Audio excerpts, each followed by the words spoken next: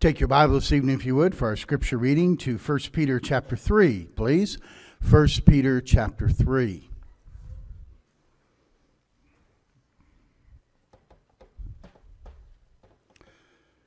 First Peter chapter 3, we're going to read verses 8 through 12.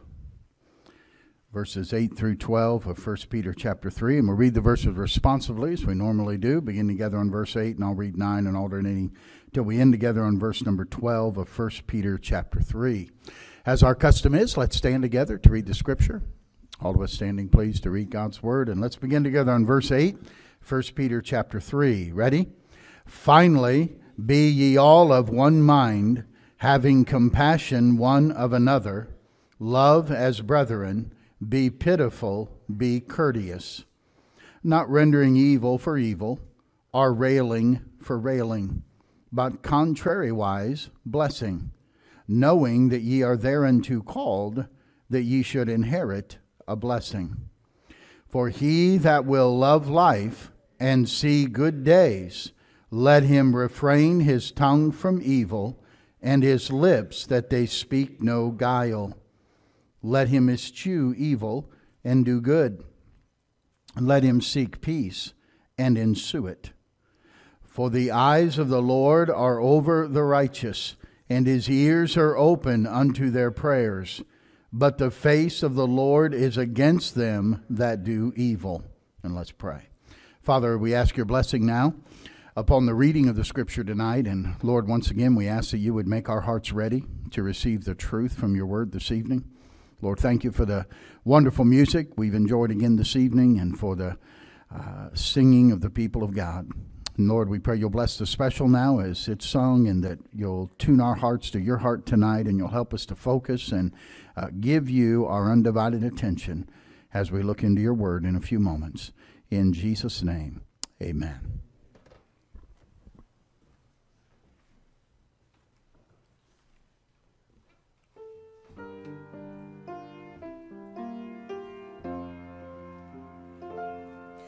The Lord shall give a sign, a virgin shall conceive, and bear a child divine, for all men to receive. This is the Christmas story, though Mary's son by birth, Jesus the King of glory, was Son of God on earth. He left his Father's throne, descended from above. He came unto his own, but they refused his love. This is the Christmas story, though Mary's son by birth, Jesus the King of glory, was Son of God on earth. For God so loved the world, he paid redemption's price, and sent his only Son to die a sacrifice. This is the Christmas story, though Mary's son by birth, Jesus the King of glory, was Son of God on earth. Amen. It's good. Now, our Father in heaven, we bow before you in prayer, and we ask your blessing upon our time in your word this evening. Lord, we pray that you will help us as we look into your word. I pray you'll help me as I bring the message, and please help each listener as they listen tonight, whether here in the service or by way of the live stream. I pray, Lord, that each of us would concentrate and we'd give you our undivided attention, and that once again the Spirit of God through the Word of God would speak to our hearts. Give us all ears to hear what you would say to us this evening. And I'll thank you for it. I pray in Jesus' name. Amen.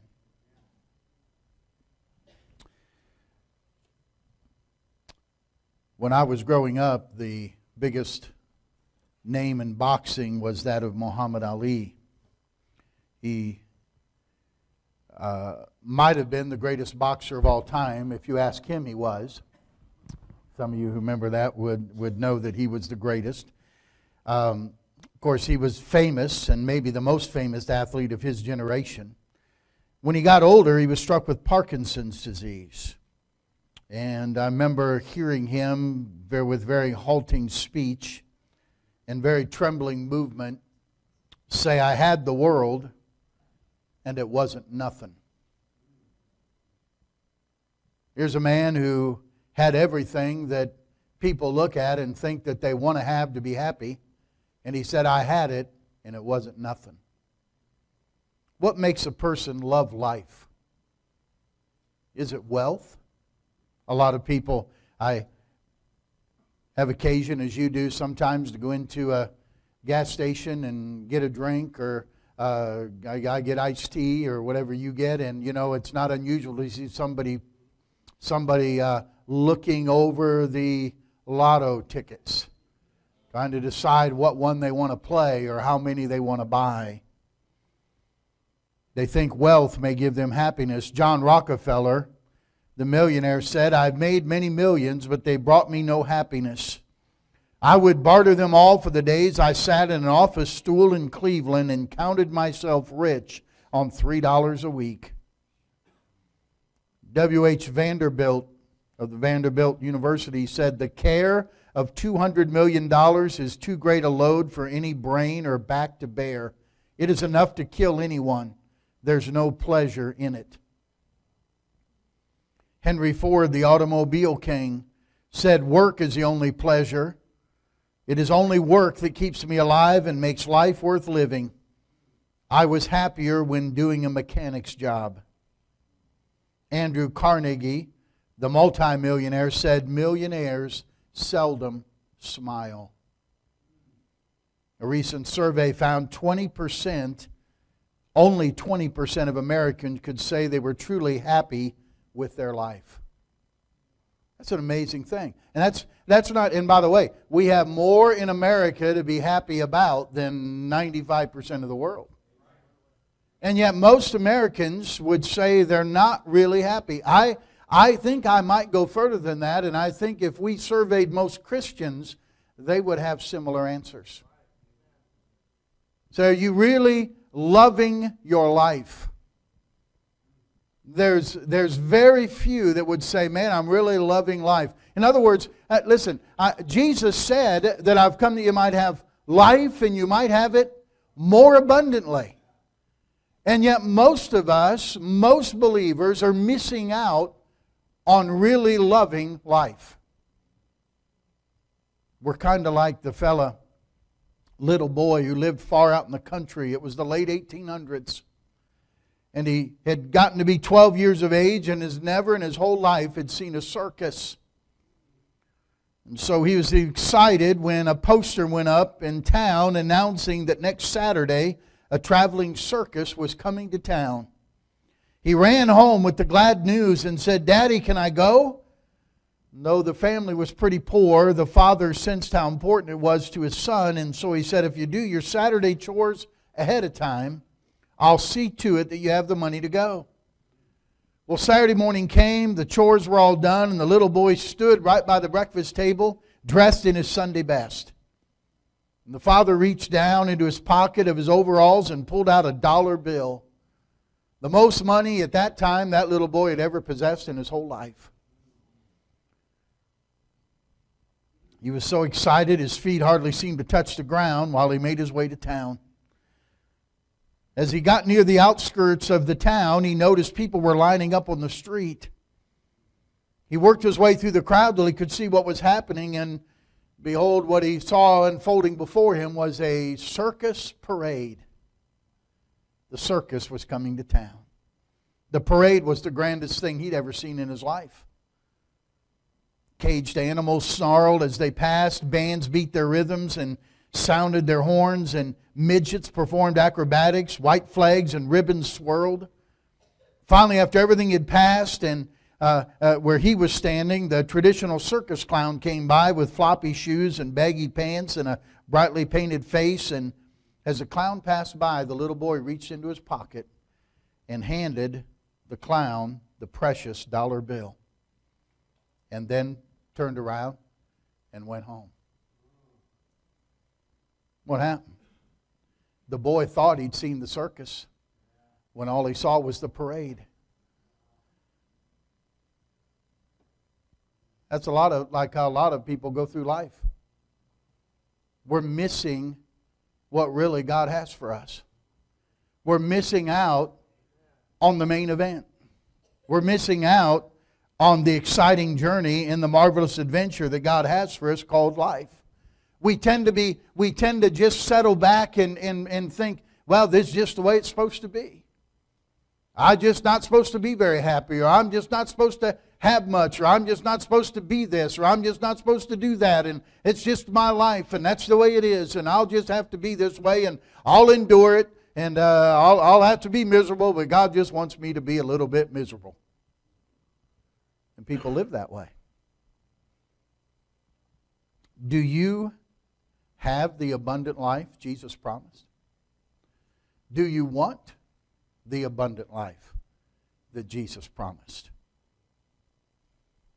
In 1 Peter chapter 3, the passage we read this evening is actually not only in the New Testament, it's found in the Old Testament as well, in the book of Psalms. But it's really interesting how he places this here. And I'm not going that direction this evening, but it's always interesting in the Bible to not just look at the verses, but to look at where the verses are placed in the Bible. Here, when he talks about loving life in verse number 10, he that will love life and see good days, comes right after he deals in the first 7 verses with a wife who's living with an unsaved husband. And right on the end of wives living with an unsaved husband, and then gives instructions, by the way, to the husband about dwelling with the wife according to knowledge and honoring her and being heirs together of the grace of life, that your prayers be not hindered. He says, finally, be ye one mind, have compassion one of another, love as brethren, be pitiful, be courteous. Now remember, he's talking to wives and husbands. Isn't that interesting? A lot of times we look at those verses and we think, well, that's for me with everybody else. No, that's for you where you live. That's for you at home. That's for those who are you and those who are closest to you. Not rendering evil for evil, or railing for railing, but contrariwise blessing, knowing thereunto where you called you should inherit a blessing. Now, he said, if you'll live that way at home, and you, despite your circumstances, despite your situation, he says, you live this way, you want to love life, and you want to see some good days. Remember the context that he's talking about. Then he lays out what we're supposed to do. Isn't it great God tells us how to have a good life? Isn't it great that God tells us how we can love life? Here it is. Let's see what he says. Number 1, he says, if you're going to love life and see good days, number 1, let him refrain his tongue from evil. The first thing God says I need you to do, if you're going to love life and you're going to see some good days, you better control your tongue.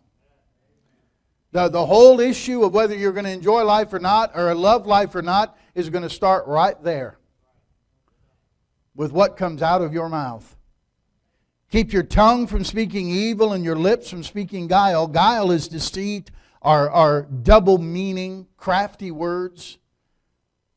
The mark of maturity in the Christian life is the ability to control your tongue. James says the one who controls his tongue, the same as a perfect man, a mature man, able to control the whole body. It's when you can say something evil, but you do not. Evil is something that would harm somebody else. When you read about Joseph's brothers, they came back to their father, and it says when they talked about Joseph, they brought him the evil report. Why was it an evil report? Because they were putting Joseph in a bad light. It was intended to bring harm and hurt to Joseph. When you speak, always evil. I bought a Bible study on that. I don't know if some of you remember it or not. The difference between sin and evil. And listen, the evil has to do with our speech. When we intend to bring harm to someone else.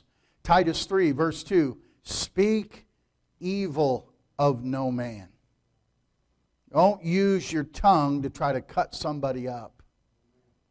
Don't use your tongue to try to destroy someone else. We're to speak, according to the book of Ephesians, that which builds others up, not tears them down. It's when you can say something evil, but you do not. Someone said the tongue of slander slays 3 people. The speaker, the spoken to, and the one spoken of. It always kills 3 people. Always ask yourself, is what I'm about to say, is it true? Is it kind? And is it necessary? And you never have to eat the words you do not say. So guard your tongue. Control your tongue. The Bible says in the book of Proverbs, in the multitude of words there wanteth not sin. The more we say, the more we're likely to say something wrong. Something that would harm somebody else. So control our tongue. But he goes on. Notice he says, not only will you love life and see good days, let him refrain his tongue from evil, and his lips, they speak no guile. Let him eschew evil. That means, number 2, you stay away from evil. Eschew it. It means you flee evil. You get away from it. Evil's everywhere. What is evil? People saying things to try to harm other people or hurt other people or tear other people down. That's everywhere. I dare say those of you who go to work tomorrow, you won't be at work very long till someone's going to try to say something about somebody else and put them in a bad light. I've never been on a job yet where I haven't been around in a break room or around other guys and they want to say something bad about the management. Place isn't run right. They should be doing this. They should be doing that. Everybody wanting to complain about how it's run. Evil is everywhere. And you know, evil is trying to overcome us. Be not overcome of evil, but overcome evil with good. That means evil's trying to overcome me. It's trying to take over me. It's trying to take over you. But you overcome evil with good. And evil is always associated with our tongue. When we seek to hurt someone or tear somebody down, God says that is evil. In 1 Corinthians 13, the charity chapter, the Bible says something interesting about charity. It says, charity thinketh no what? Evil. Charity thinketh no evil. Charity is not apt to be suspicious of others. Charity keeps no ledgers of wrongdoing.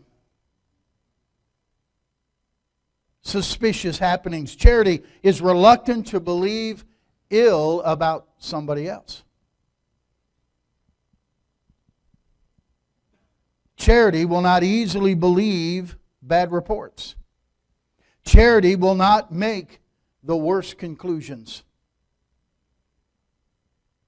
Charity will always put the best face on the circumstances.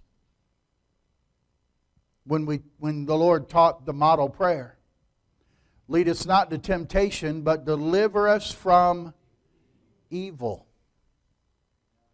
Deliver me from wanting to speak in such a way it would harm somebody else.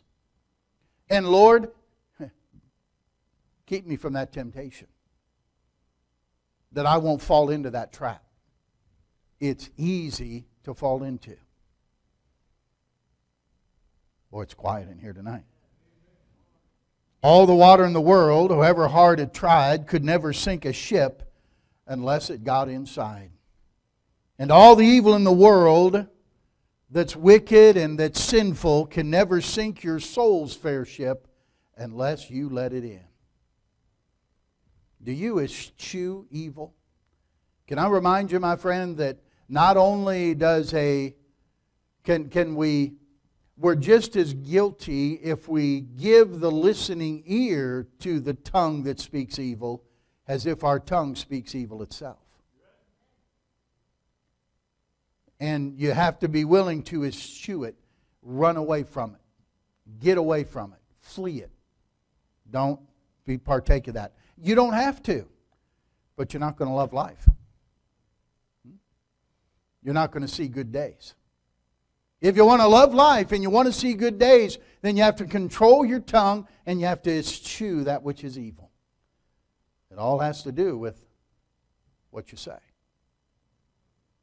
Then it all follows right along. If you follow it along, not only do you eschew evil, what's the next thing he says we're supposed to do? Do good, verse 11. I control my tongue, I eschew evil, and I do good. When I do good, I'm going 180 degrees away from evil. God told Adam and Eve in the garden, you need all the trees of the garden, but the tree of the knowledge of good and evil. What's the opposite of evil? Good. That means I don't just want to not do what's wrong, I want to do what's good. The Christian life isn't just not doing what's wrong. Well, I don't do that, I don't do that, I don't do that. Well, what are you doing good? You don't do wrong so you can do good. It's amazing that we have to tell us to do good, huh? It's doing what is good in God's sight. James 1 and verse number 25. You're in 1 Peter. You're not far from James. Just turn to your left and you'll find the book of James chapter 1. Notice James is the one who tells us to be doers of the word and not hearers only. Notice verse number 25 with me, will you please? James 1 verse 25. But whoso looketh into the perfect law of liberty and continueth therein, he being not a forgetful hearer, but a doer of the work, this man shall be blessed. What's the word blessed in the Bible mean? Happy. This man will be happy in his deed. He's happy because he's doing what he knows is good to do and what's right to do. There's a great verse in Acts chapter 10. Would you look there with me, please? Acts 10 is Peter speaking to Cornelius and to those who Cornelius has gathered to hear the message from God from Peter.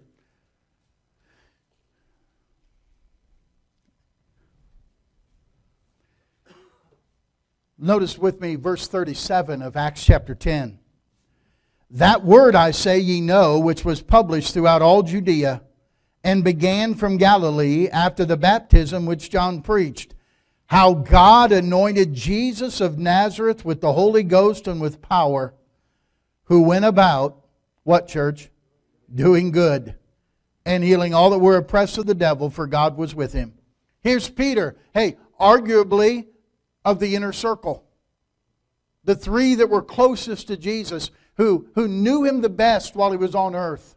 Spent the most time with Him while He was on earth. Peter, sum up his life. Peter, tell us about Jesus of Nazareth. He says, you know what I'll tell you? He went about doing good.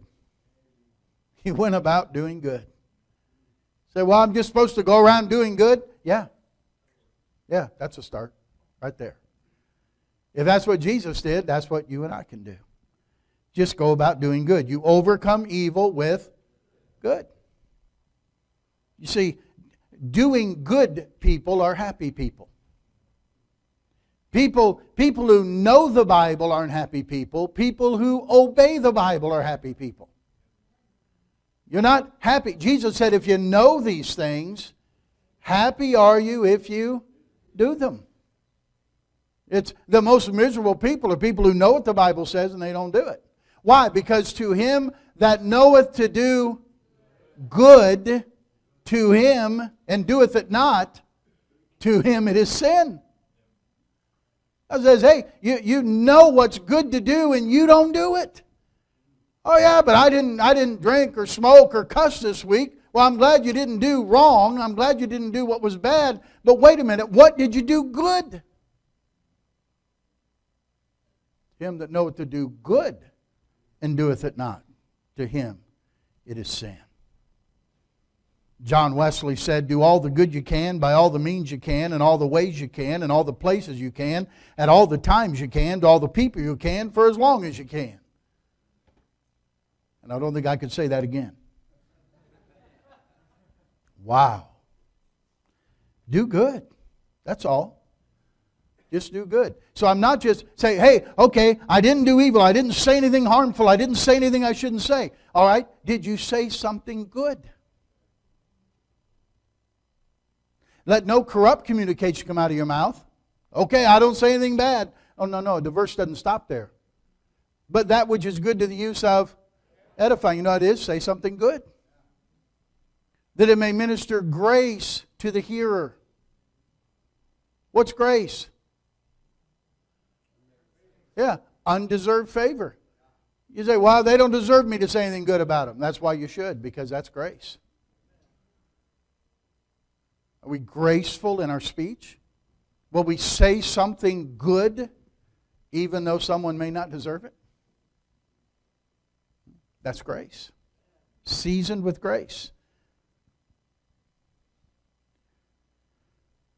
So I control the tongue, I eschew evil, I do good. And then the Bible says, back in 1 Peter chapter 3,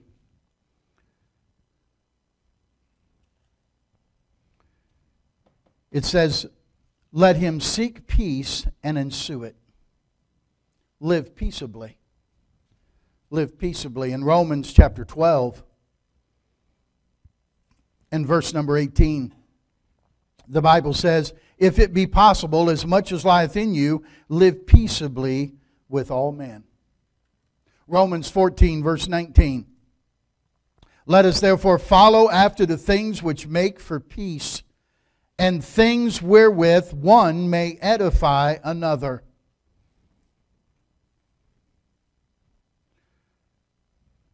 Jesus said, blessed are the peacemakers. Those who keep peace. A little girl said, Mommy, I was a peacemaker today. And her mother looked at her and said, well, how was that? And the little girl said, I heard something and I didn't tell it. Blessed are the peacemakers. Don't be the cause of contention or strife. Don't be the cause of division. Be the peacemaker. You may not get everybody to be at peace with you, but you can be at peace with them. Strive for peace. When it seems to be slipping away, the Bible says, that's what it means when it says seek peace and ensue it. Pursue it. And can I remind you that you'll never gain peace of mind by giving someone a piece of yours? Okay? Duke University actually did a study on peace of mind. And what they found that contributed to the emotional and mental stability of those who said they had peace of mind were these things. Number one, the absence of suspicion and resentment. Nursing a grudge was a major factor in unhappiness. Number two, not living in the past. An unwholesome preoccupation with old mistakes and failures led to depression and unhappiness. When did I brought a radio message about that sometime, didn't I? Was it Don't Look Back? When is that? Has that already happened? Oh, it already happened? Okay. I don't remember what's happening, what's still ahead, so I have to ask that. You ought to listen to that if you haven't listened to it. I don't know what day it was, but but I think it's don't look back, but it's not living in the past. And by the way, we sometimes look in the past and we just live over those failures all over again, or those mistakes all over again. And whenever you have something that's begun to heal and it begins to get a scab on it, it's a healing process is taking place, and you want to pick at it and open it up again, what happens? It all begins to bleed again, doesn't it? It can hurt all over again, just like it did before. Number 3, they said they found that what robbed people of their peace of mind was, or what gave people their peace of mind, was not wasting time and energy fighting conditions you cannot change. They said you must cooperate with your circumstances instead of trying to run away from them. In other words, people who always are looking at how rough it is, how hard it is, how hard I have it, how difficult I have it, how nobody understands me, nobody knows what I'm going through, nobody lives like I have to live, I don't have this, and I don't have that, and I don't want this. Nobody ever talks that way with a smile on their face. Nobody ever talks that way and says, man, isn't life great?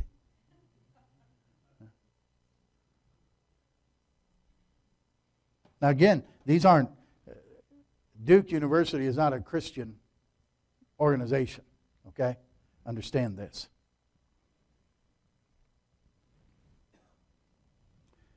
They said the next reason that people have their peace of mind is they refuse to indulge in self-pity when life hands them a raw deal. Accept the fact no one gets through life without some sorrow and misfortune. Now we understand this as believers. There's no such thing as misfortune.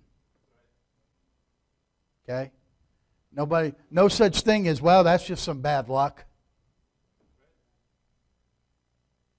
Do you think God looks down at your life or my life and says, wow, look what happened to them?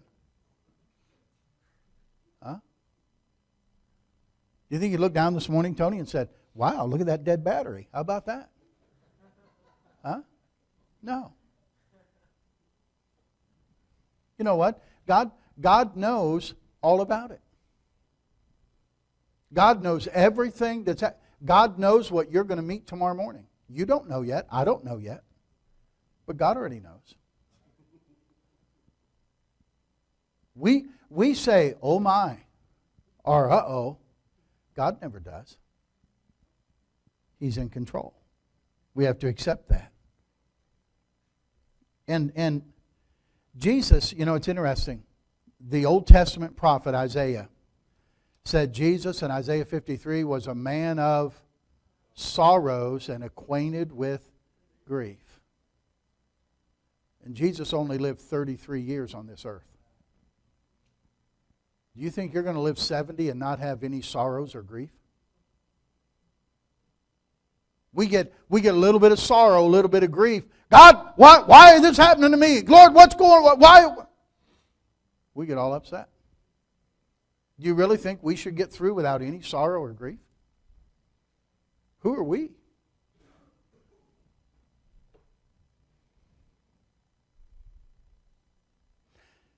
They said the ones who had peace of mind cultivated the old-fashioned virtues of love, humor, compassion, and loyalty. Some Bible virtues there. It's interesting, they did find, the last thing they mentioned was this. Find something bigger than yourself to believe in. Even they had to acknowledge the people who have peace of mind had something bigger than themselves to focus on. Maybe that's why Isaiah 26:3 says, thou wilt keep him in perfect peace whose mind is stayed on thee, for he trusteth in thee. When you focus your mind on God, self-centered people scored the lowest in any test measuring happiness. Because you're just thinking about yourself. Seek peace and ensue it. You want to love life and see good days? Control your tongue. Eschew evil, run away from evil. Do good, seek peace and ensue it. Verse 12. Remember God's care. The eyes of the Lord are over the righteous, and His ears are open unto their prayers. But the face of the Lord is against them that do evil. Remember God's care. We're continually under God's notice and God's care. We're not only under His notice and under His care. Hey, I got news for you. You're under God's protection. Wherever I go, He's there. Whatever I need, He can supply. He's made that promise.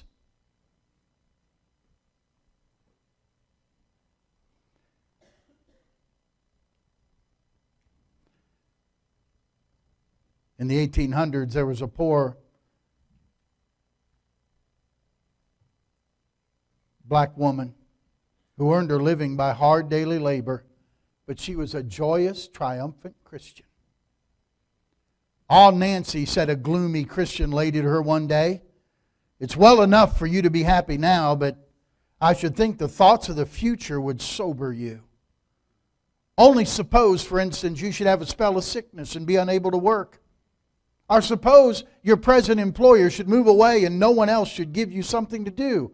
Or suppose..." "Oh, stop," said Nancy. "I never supposes. The Lord is my shepherd, and I know I shall not want. And honey," she added to her gloomy friend, "it's them supposes that is making you so miserable. You better give them all up and just trust the Lord." And boy, isn't that true? How many times has the supposings or the what ifs got us all discouraged and got us depressed? Most of the things that rob us of our joy and take away our happiness and keep us from loving life never happen. We just wonder, what if they do? And they never happen. The believer is joyful. But I never saw a joyful supposer. I never saw a joyful what-ifer.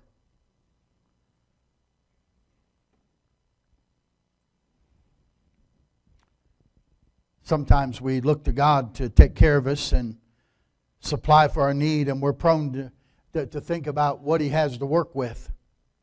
But think for a minute. Is it necessary for God to have anything to work with? Think about that. God created the heavens and the earth. What did He make them out of? Nothing. Absolutely nothing. When the earth was made, what did He hang it on? Nothing. He hangs the world on nothing. Not a scrap of anything was used to make it. Well, if God can make the earth and the sun and the moon and the stars and all that we see in creation, and He can make it out of nothing and keep them hanging on nothing and sustain them on nothing, do you think He can supply your needs whether there's anything to work with or not? He sure can. Trust Him. He'll see you through. Even if He has to make your supplies out of nothing. So, well, how's God going to take care of me? I don't have anything. That's just what God specializes in. He specializes in making something out of nothing. Then He ends it by saying, "The eyes of the Lord are over the righteous, and His ears are open unto their prayers." Pray without ceasing.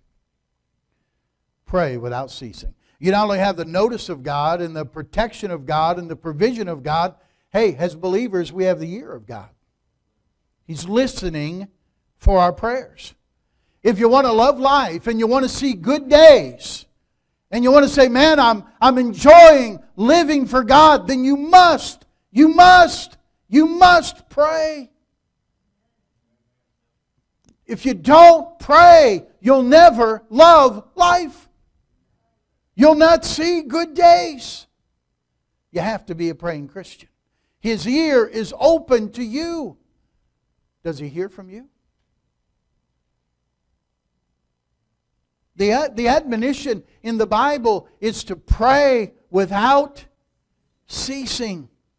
Yes, I know. Listen, there are times when the disciples would know where Jesus was when they couldn't find Him. They knew when they said, where are we going to find Jesus, when they wanted to betray Him, they said Judas knew the place. He knew where He'd be. He knew He'd go to the garden. He knew He prayed there. And Jesus would rise a great while before day. Early in the morning, He'd go to a solitary place, and there He'd pray. He had a place to pray. And you ought to have a place to pray. But you can't stay there all day praying. You have things to do. So when He says pray without ceasing, it must mean I've got to keep an ongoing conversation with God all day long. Don't get in the idea that, well, I go to my prayer closet, I go to my place and I pray, and then when I get up, I don't talk to God again, and I go back and talk to Him again in the prayer time. No. It's the old, some of you young people won't get this, but there used to be a time when phones hung on a wall. I know you don't believe it, but they did. And they even had a cord on them.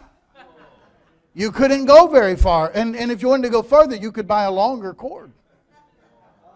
You remember when those first come up? You know what I mean? And sometimes you get kinked up. You have to hang it up and let it spin around, and unwind. And what happened is you'd talk to somebody on the phone, but you had things to do. So what did you do? You'd cradle that phone in your ear like that. And you'd go ahead and you'd do things and you'd keep on talking. That's what you do in the morning. You get God on the phone. And then you cradle the phone. And you take Him with you all day long. And as you're driving down the road, you pray. And as you go about your duties at work, you pray. And as you have needs that come up or conversations you have, or the Lord opens opportunities for you to witness, you're asking God and you're talking to Him the whole time. God, help me. God, give me the words to say here. Lord, give me the opportunity. And you're praying without ceasing. Praying is that ongoing conversation with God. If you view prayer and begin to understand prayer as a conversation with God, you don't have to end your prayer. Just keep on going. You don't have to worry about the certain words you're going to use. You don't have to remember to pray about something. You're still in prayer. You just pray. I remember reading about Billy Sunday, and his wife would say oftentimes she wouldn't know if he was talking to her or to God. Because they'd be walking down the street and having a conversation, and then all of a sudden he'd say something that wouldn't make any sense to her, and he'd look over and he wasn't looking at her, he was just looking up there talking to God. That was praying without ceasing. Just keeping the line open. You see, when you find yourself in a difficult situation, it shouldn't be, well, I should have prayed for protection this morning. No, you should be praying right now for protection. You should be in prayer right now. Pray without ceasing. Continue to pray. Jesus said men ought always to pray and not to faint. Don't get weary in praying. It really helps you if you know that the Lord, His ears are open to their prayers. But it's interesting how it ends, isn't it?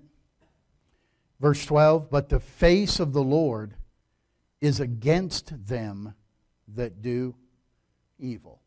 We end up right back where we started. That you control your tongue from speaking evil. God said, if you do that, my face is against you. Then my ear is not open to your prayer. Wow. You want to love life? You want to see good days? Here's what He says. Control your tongue. Stay away from evil. Do good. Live peaceably. Remember God's care.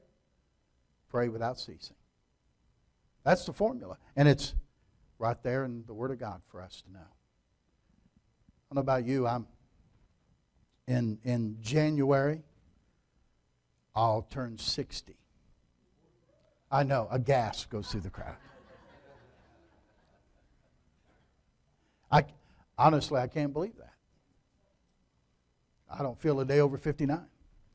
But you know what? I'm determined that I'm going to love life. I may not make 60. I may drop dead tomorrow. I don't know. But I want to love life. I want to see good days. I don't want to be a complaining, bitter, suspicious, evil-speaking old guy. I want to love life. I want to see good days. Life's too short. It's only a vapor. Appears for a little time and vanishes away. Let's love life. There ought to be somewhere where people can come and be around people and just say, man, those people just love life. They love serving God. They love the life God's given to them. And that's an attraction because most people are not in that situation. Try it. Try tomorrow. Everywhere you go, smile at somebody.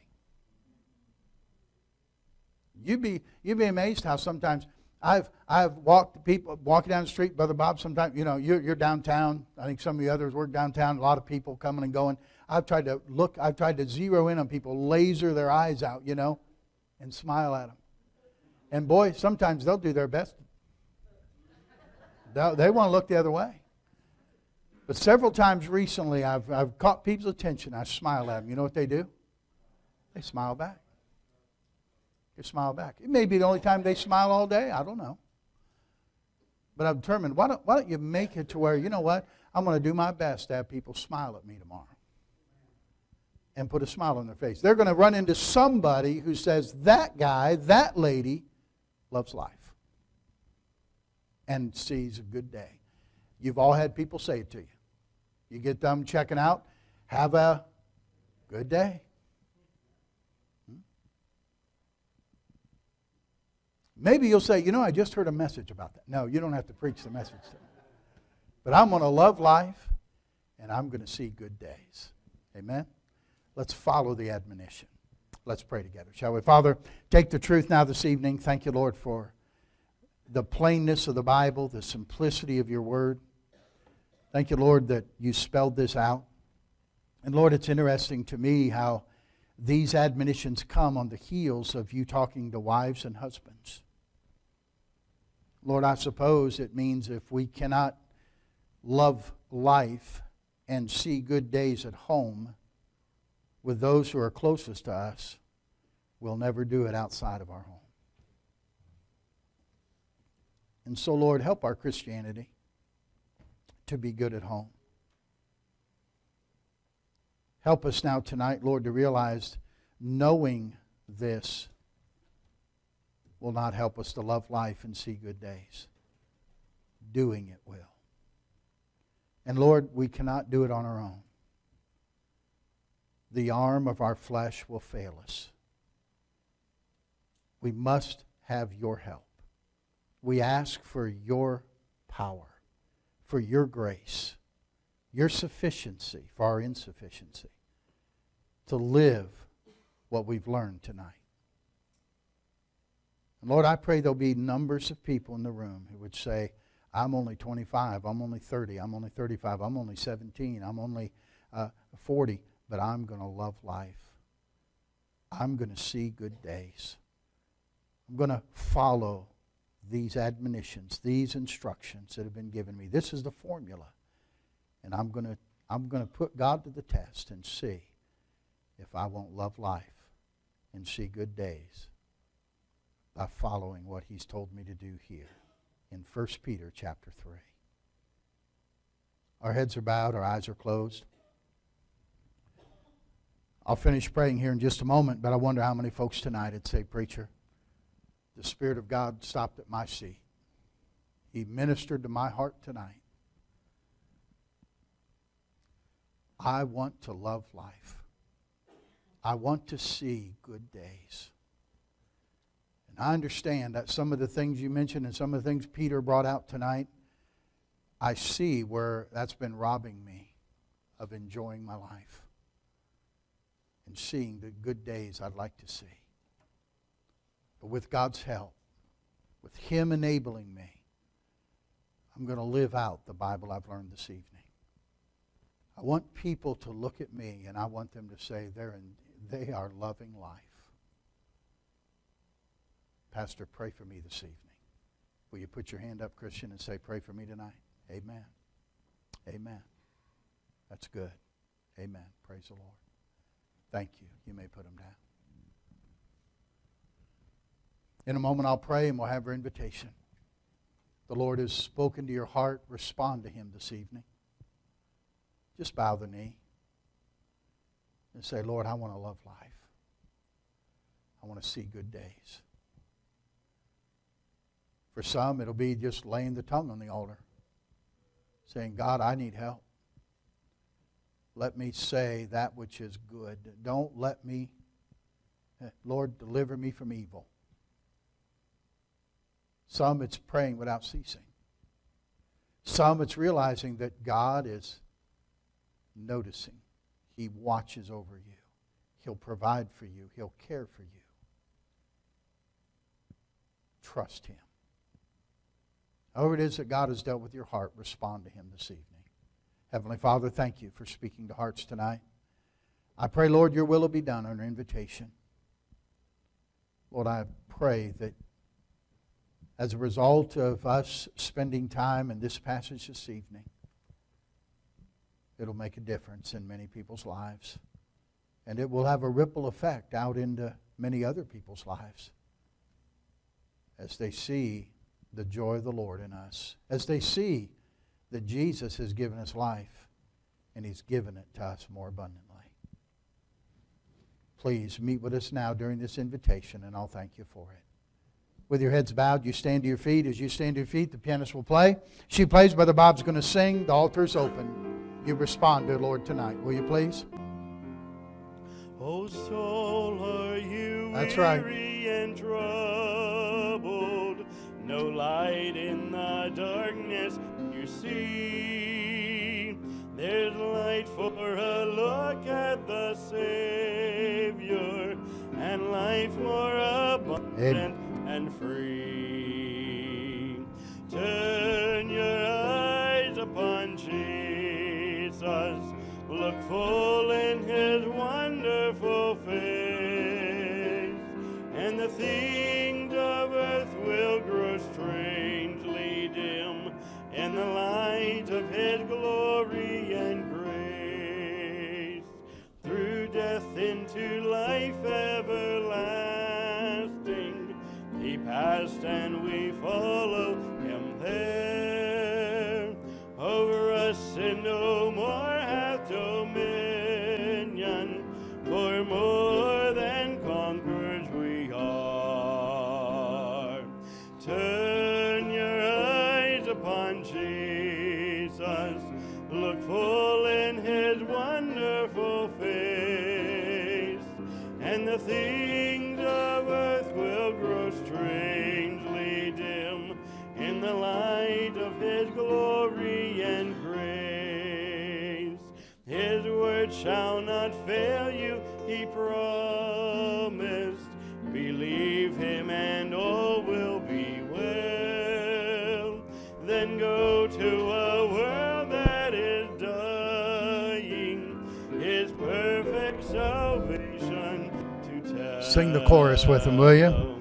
Turn your eyes upon Jesus. Look full in His wonderful face, and the things of earth will grow strangely dim in the light of His glory and grace. Father, thank you for a wonderful day today. It's been good to be in the house of the Lord.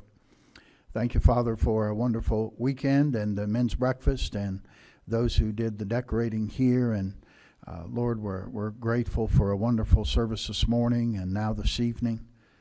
Lord, I pray that you would help us to leave this place and live the Bible truths that we've been reminded of today. Lord, we want to be doers of the word and not hearers only. We want others to see Christ in us. Father, I pray your blessing on the activities of the week. I pray for the ladies' meeting tomorrow night. Pray for the meeting Wednesday night with Brother Dobbins. Pray for the children's practice Saturday and our visits and soul winning we'll make, and then the next Sunday services, and right on through with the Christmas dinner and all the activities that go on during this time of year. Lord, I pray that we'll just determine we're going to love life and see good days. Lord, it will be like our Savior and just determine we're going to go about doing good. We'll not be overcome of the evil in this world, but we'll overcome the evil with good. Help us, enable us to do so. And I pray others will be drawn to Christ because of it. And I pray and ask it in Jesus' name. Amen. Amen. Don't forget, if you need to get signed up for the Christmas dinner, see Carol Coleman. And ladies, if you haven't signed up yet, get your name on the list down there for the meeting tomorrow night. It looks like it's going to be a great, great time. Okay?